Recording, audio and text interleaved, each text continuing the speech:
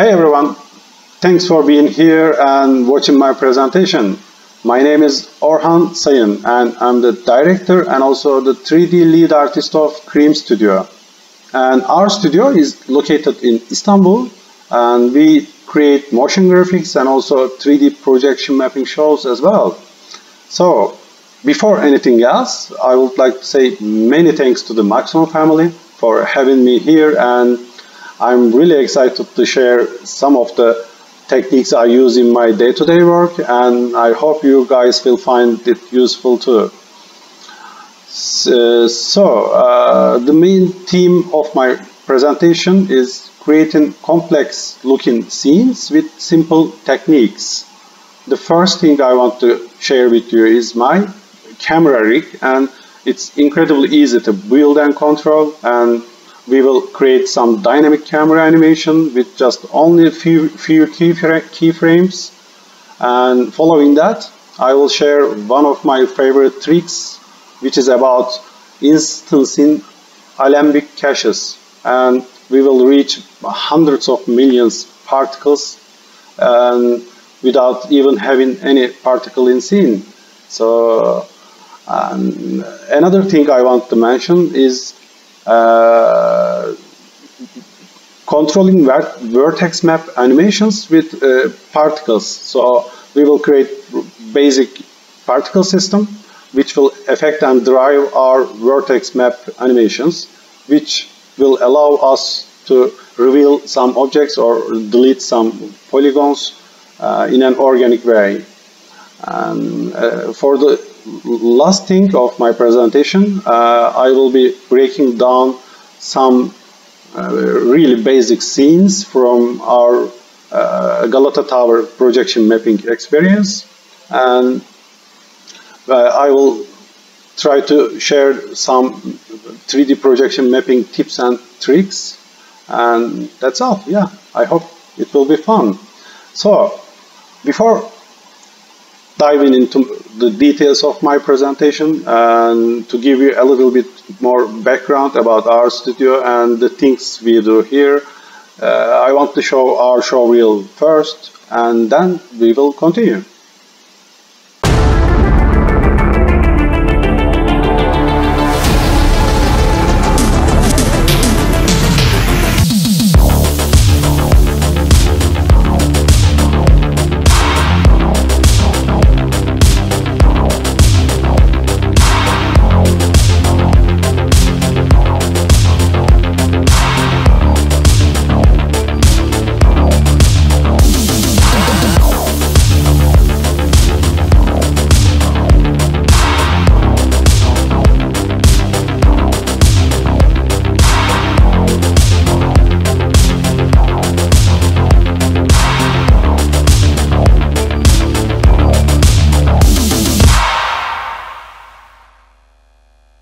So this was our motion graphic reel, and hope you guys are enjoying it. If you want to learn more about our projects and Cream Studio, please visit creamstudio.tv.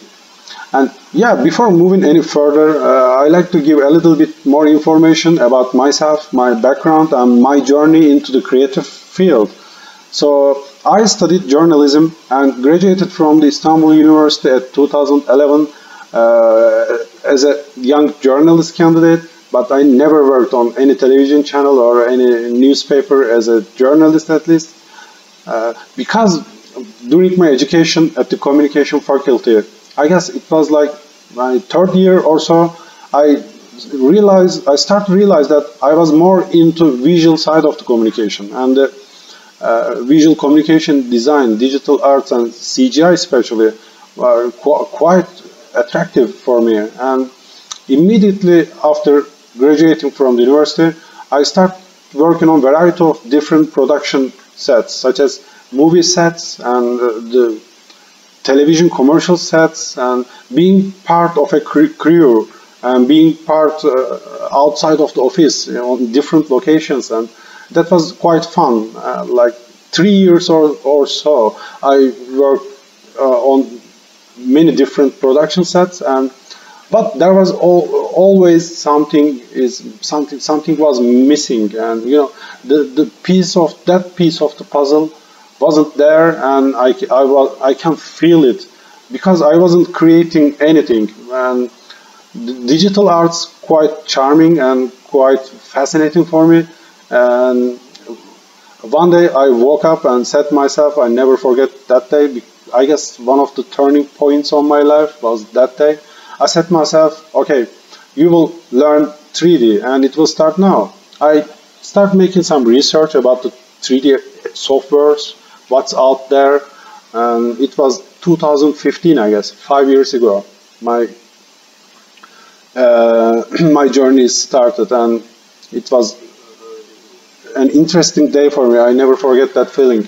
I somehow downloaded the 3D application, and this design of it, the interface of it was really otherworldly. It was incredibly scary and complicated.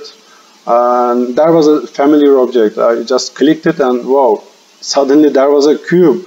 And I can rotate it, I can scale, I can manipulate a 3D object in my computer. That feeling, that the idea of controlling 3D objects without any limitation quickly became an obsession for me. While working on the set, while traveling with friends, one part of my brain was thinking about that software and learning new things every day. Everything was a challenge for me. Like 6 months or so, I started to struggle and lost my way. And one of my friends said, you know, there is another 3D application called Cinema 4D. You should try it because this software seems really complicated, and Cinema 4D has incredibly user-friendly design, and you will love it. Give it a chance, and I did. 6 months or so from the 0 point, I switched to the Cinema 4D, and everything started to accelerate. I became more productive, and that switch is kind of another turning point in my life. And suddenly, my hobby became my main profession. I start working on as a freelancer in many different studios in Istanbul.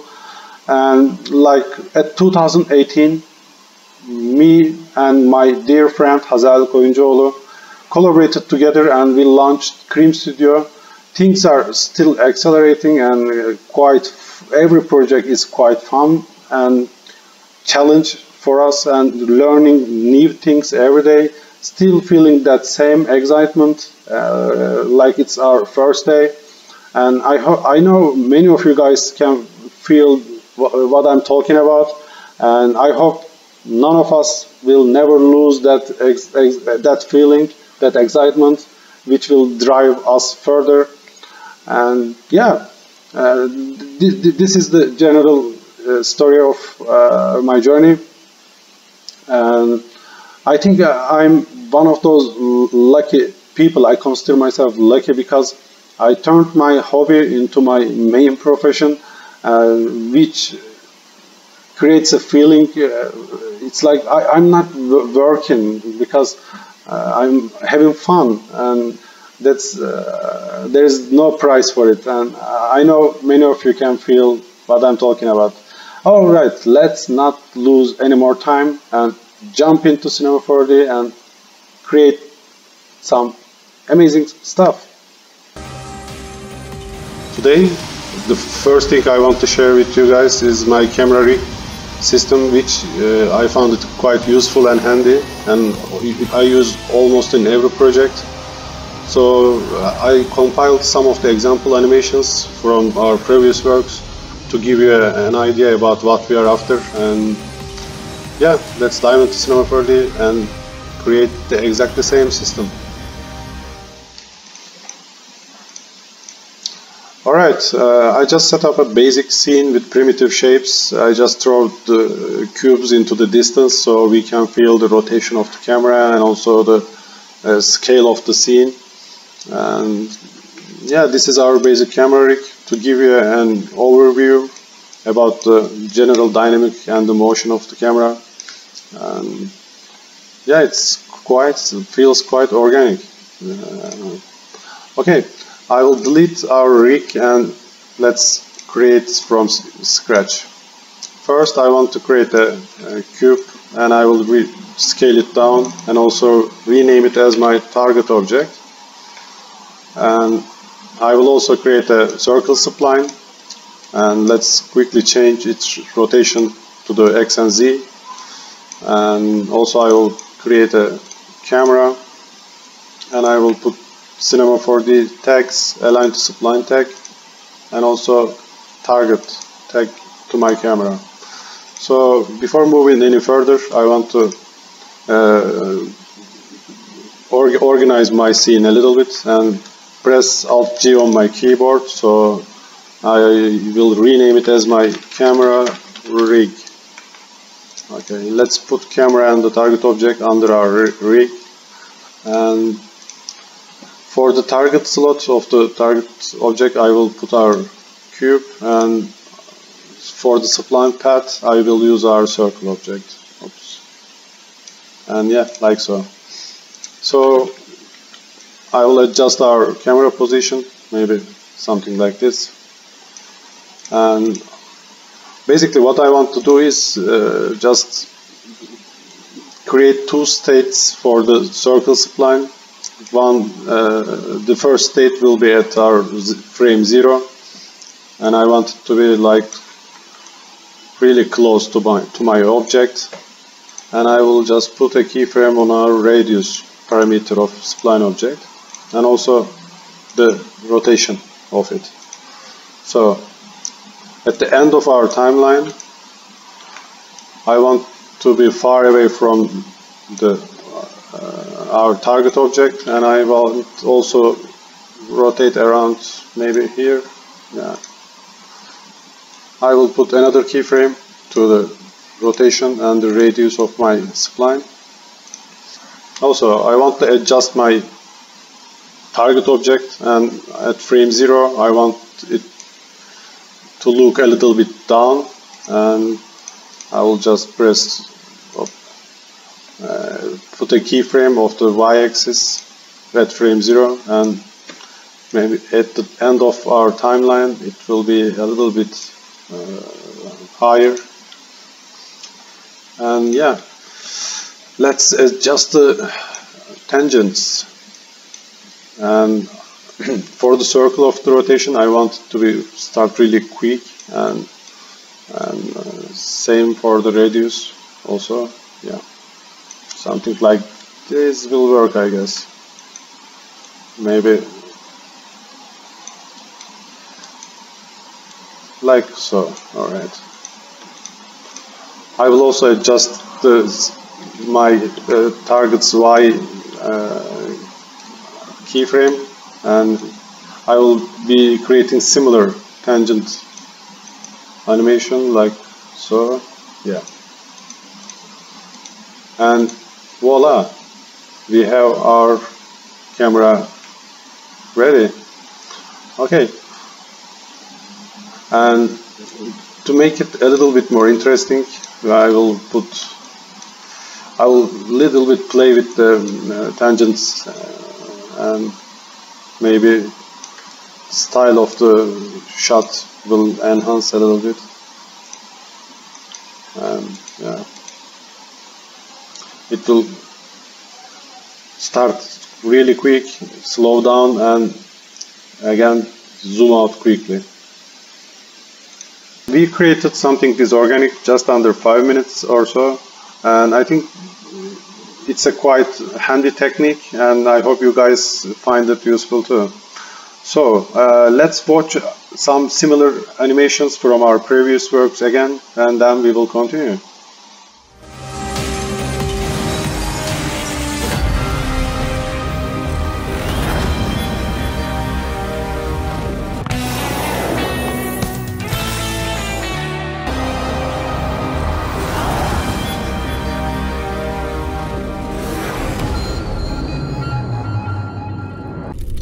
The next thing I'm excited to share with you is this particle vortex systems, and we will break down some scene files, and also I will demonstrate how to build same system from scratch. And let's start. Alright, we have a fairly basic scene here, nothing too fancy. Just a helix object, and this helix I use as a emitter object in X particle system. Also, as you can see, there is just a few modifiers, vortex modifier, and to create some variation I use two different turbulence modifiers and speed. I also limit the speed of the particles with speed modifier. And for the emitter of our system, I use helix object as an emitter object, and I also emit from the edges. Also, when you check the emission, the birth rate is kinda, we can consider it really low, just around 122 particle per second. And yeah, with this setup, as you can see, I also made some initial state because I don't want to wait to fill the whole helix with particles. And with that initial state, as you can see, there is a really low particle count, just 13,000, around 14,000 particles. And yeah, this is kinda basic scene, basic setup of our alembic particle vortex thingy. Alright, to continue, I want to first create a cache object, X particle cache, and I want to cache it internal memory, because if you don't want to, if you do not cache your simulation before baking as alembic, it won't work, you know. The alembic cache requires whole X particle system cached before. Anyway, I will just build this cache, and it's done. Yeah, right now we baked and cached our particles, but I want some geometry generated over the particles, and I use X particle generator for it. And the most important thing about this trick is using pyramid primitive to generate over the particles, because the pyramid is the only geometric object which creates closed volume with minimum polygon count. There's just only 4 polygons, and every primitive has more polygon face than the pyramid object. So I will activate my generator and pyramid object. Immediately everything starts to become laggy, and the viewport is, as you can see, I can't even rotate around it. And there is only just 13,000 particles, but lots of polygon mesh generated over the particles. And if you want more particles like this, it won't work, you know. The particle system will be heavier, and the trying to rotate around the scene will become harder and harder. So to get rid of this problem, I will bake alembic caches over. Only our generator item is selected. I will move to the file, export, and export it as alembic. And I will just continue, and I will bake only use to 125 frames or so, no need to be longer for the demonstration purposes. Then one of the important things to mention in here, selection only should be ticked, and because we don't want any other object baked as alembic. And also the merge generated should be activated, and I will press OK.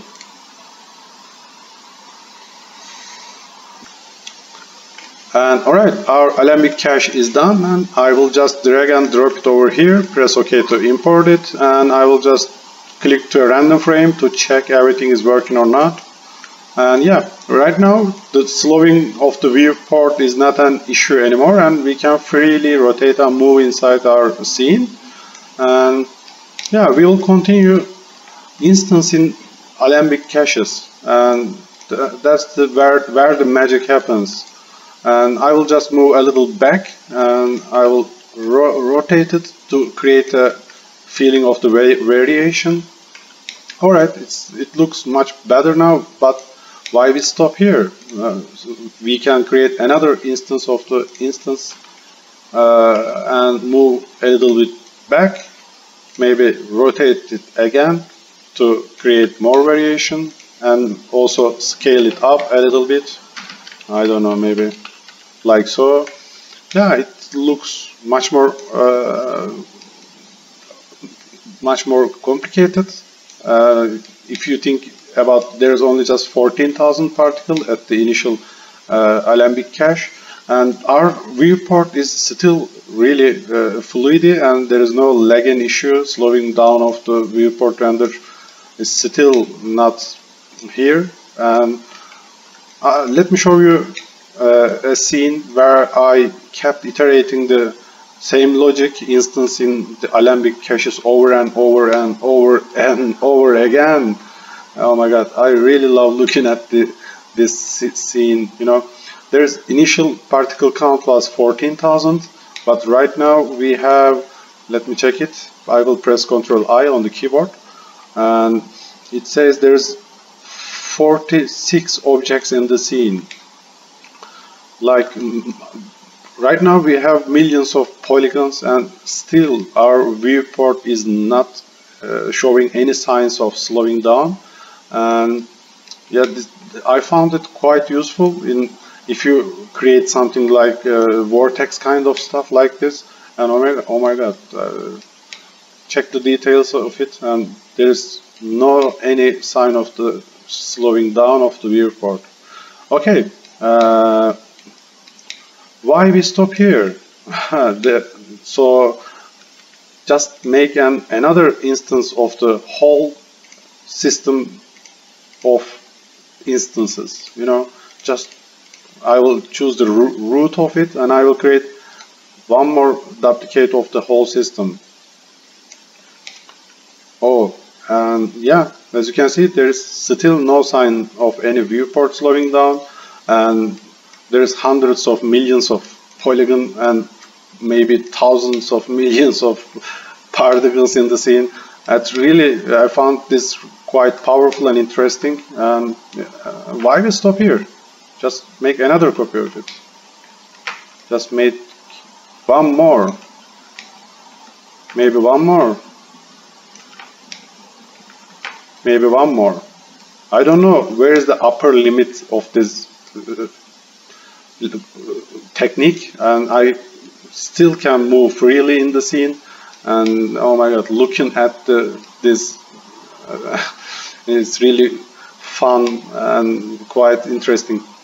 Okay, I hope you guys like this technique, and please let me know if you do something with this technique, using this technique, and I will continue showing another approach of the same logics, same alembic instance caching system, but this time we are not going to use X particle. Instead we will use cloner object, and let's check it out.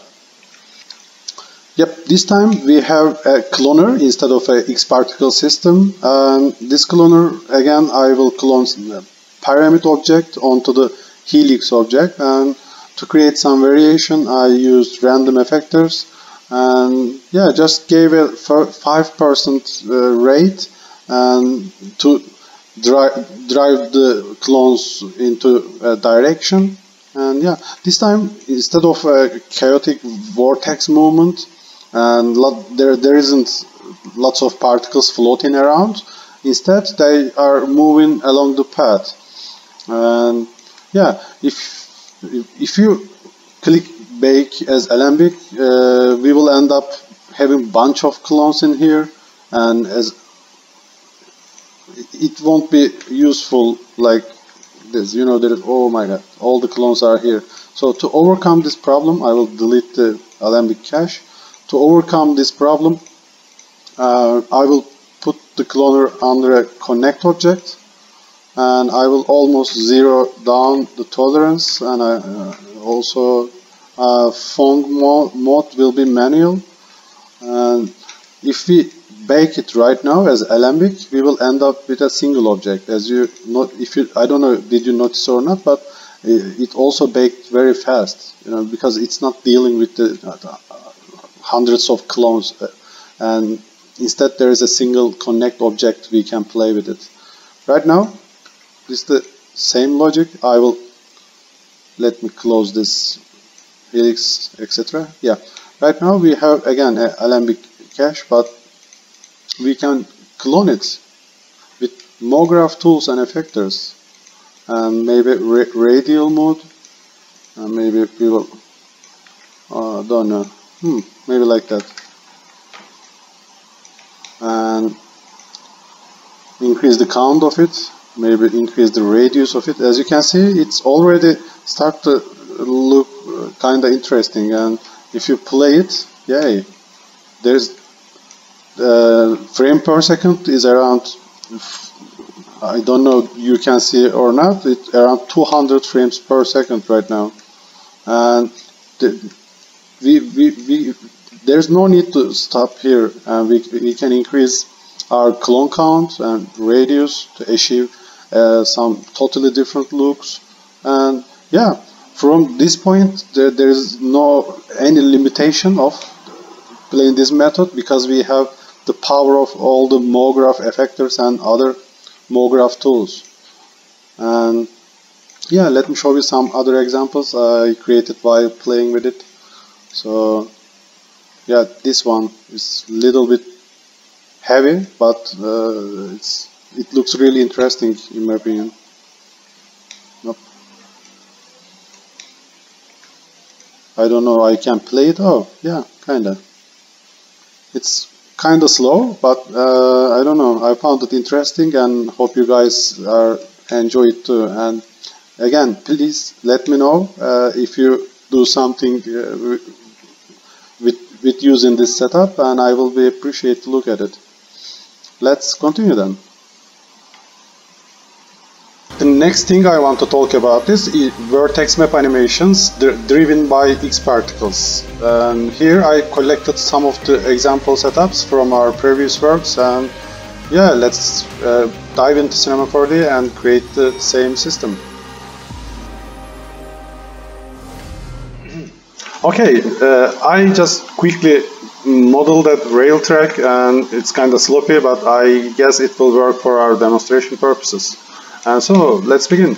I will first select all of the faces of my 3D model, and I will press V on the keyboard and set vertex weight.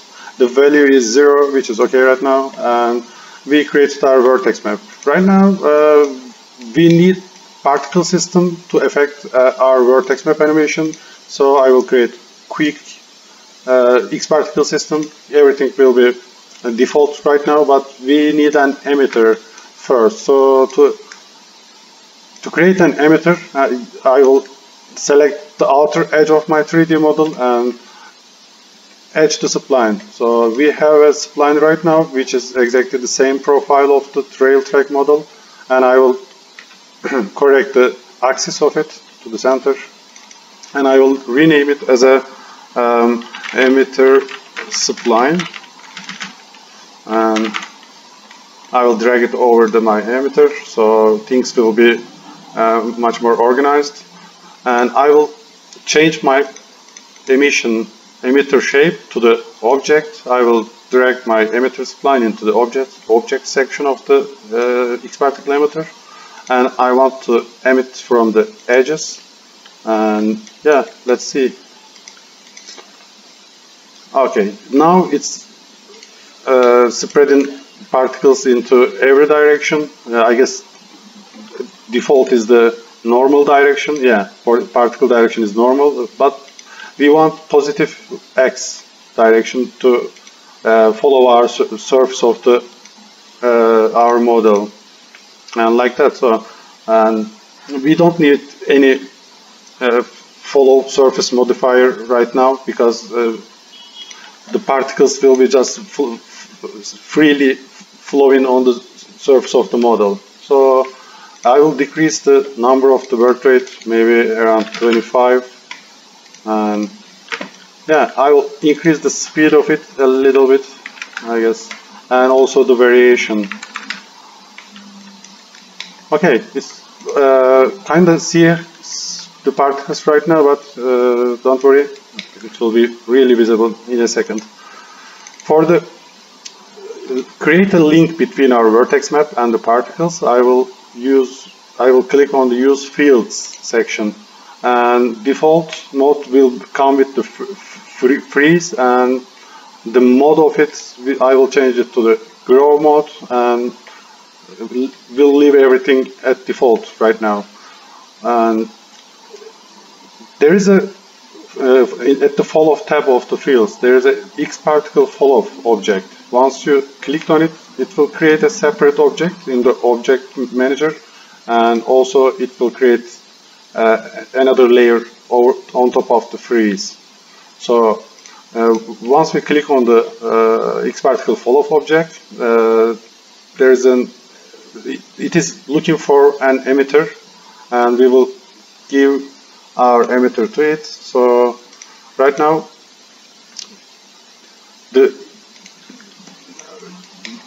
basically this particle follow creates a follow environment around every particle, but it's hard to see until you click the show radius. Right now you can see the radius of the particle follow, and if you check the vertex map, as you can see, it's working. Our particles are affecting our vertex map. So it's kind of useful technique, you know. We can change the object and it will work exactly the same. Doesn't matter the shape of the object, it will work in any condition. And right now I will leave everything at default. Okay.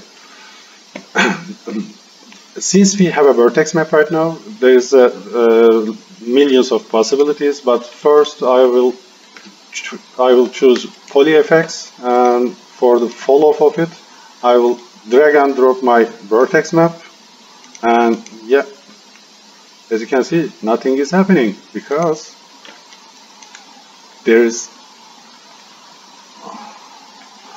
sorry, I did a mistake. Alright, not like that. Okay, for the polyfx, first I need an effector. I want a plane effector, and my effector will affect our polygon scale to the -1. And for the plane effector, I want to use a vertex map as a follow of the plane effector. And yep, as you can see, it's working as we expected. I will just close the show radius option. Right now it's exactly the opposite. We are aiming and we want the reveal object instead of deleting it. So at the follow tab of the plane, we will create an invert, and voila, it's revealing our object by polygon based on the vertex map, and the vertex map is driven by our particle system. And to make it a little more interesting, first I will close this icon in viewport, and a little bit more interesting, we can add some rotation to the particles. I will just increase a little bit, and maybe like that. I will also increase the rotation of the polygons. Yeah, I guess this is okay right now, and because it's more like depends on your personal taste, and you can also combine other MoGraph tools and manipulate more and create more variation about the polygons. And if you use metal-like shiny metal material with it, like I do at my example animation, this kind of quick polygonal rotations will be reflect light a lot and kind of looking cool in my opinion.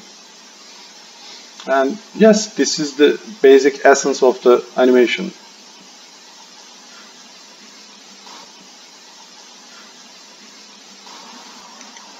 Alright, to see it better, I will just bring our old trusty cloth surface to give it a little bit thickness. Just do it myself. Yeah. And I will also close the particle visibility. And yeah, that's the same basic system I used in almost every scene I showed earlier. And from this point now, I can control the radius of the vertex map animation, so maybe it will be much faster.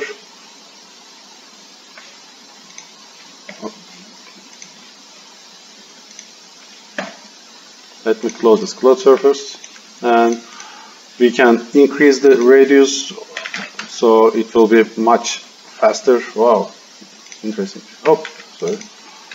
Maybe 20 will be much better. Yeah, seems great.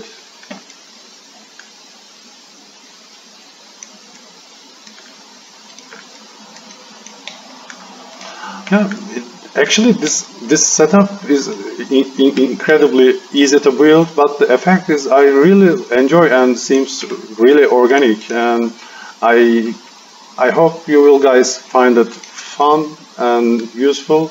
And yeah, this is the essence of the same animations I showed earlier. Okay, that's it. Thank you. I want to talk a little bit about projection mapping shows, what to do, what to not, and some tips and tricks about 3D projection mapping design. And so, this project took place in Istanbul at 2018, and one of the most famous landmarks in Istanbul, Galata Tower. We created this mapping content for the Istanbul Youth Festival's marketing campaign, and I really personally love projection mapping because we usually see our renders on screens, computer screens, mobile phones, etc.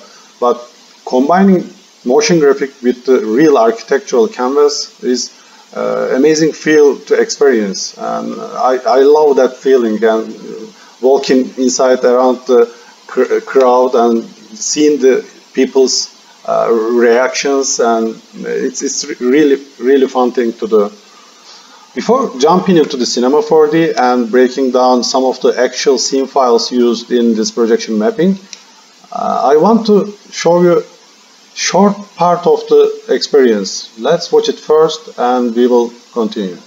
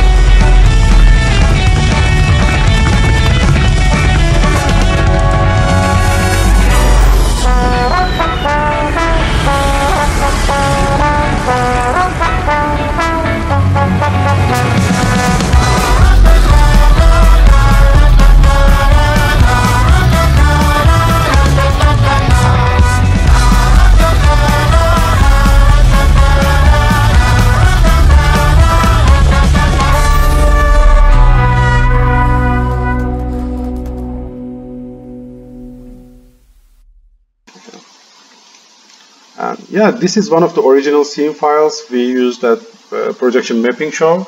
Nothing too fancy or complicated, just Voronoi fracture, sliced up volume, etc. But before moving into details about the animation, lighting, rendering tips, just to give a little bit more information about the mapping template itself and how we set things up in real world, also in 3D environment. All right, so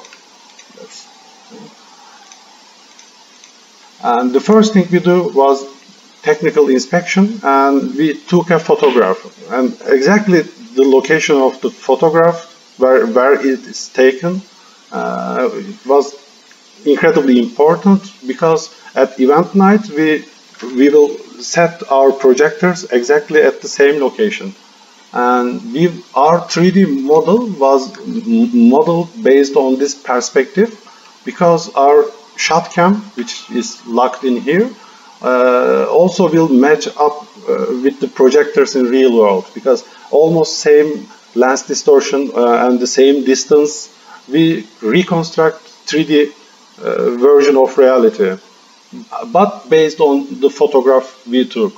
So with this setup, once we render any animation and project it again on the surface, it will closely match our 3D content, will almost match onto the surface details. You know, the edge of the windows and the general architecture details will be almost same. And by doing that, we create the sense of perception and depth in real experience, during real experience. All right, so about the setup, that's insanely basic. I just used an N-side spline, and based on the points of the spline, it just breaks up the surface. And I used a plane effector, which was scaling down the piece of the Voronoi. And yeah, this is the animation. It's kind of simple to show, but anyway. Next, I want to talk about the lighting of the projection mapping shows. I always use a very small light source, because with this kind of small light sources, we will cast really hard shadows. Projection mapping is kind of weird thing to work on, because let me launch our viewport IPR. You will understand what I'm talking about clearly. Yeah, once we look at this render on screen, you know, it's not that interesting, or it's kind of ugly. You know, the completely black shadows, and one part of me tells me that, okay, you should use global illumination. You know, this is ugly. But that's a mistake. You should never open global illumination at projection mapping experiences. The small light sources and very contrasty hard shadows, almost pure black shadows, was the key thing to create depth and illusion. And many people made that mistake while creating content, because when they look at their renders, they immediately feel like, oh, I should add another light source here because it's too dark, it seems ugly. But things are a little bit different at projection mapping shows. I just want to say that. Another thing I want to share with you guys is the position of the light source. I always use light source is from bottom to up, because it will cast shadows on top of the surface. You know, the surface details will be much more visible, and the whole structure will feel much more bigger than it is. You know, if you think about it, every architectural, especially the historical architectural lighting systems, they always use this technique, because this creates a feeling that you are looking something stronger, something much more bigger. And yeah, actually there are lots of other things to talk about projection mappings, and today I just highlighted some of the key techniques I use a lot. But that's all for me today. See you next time.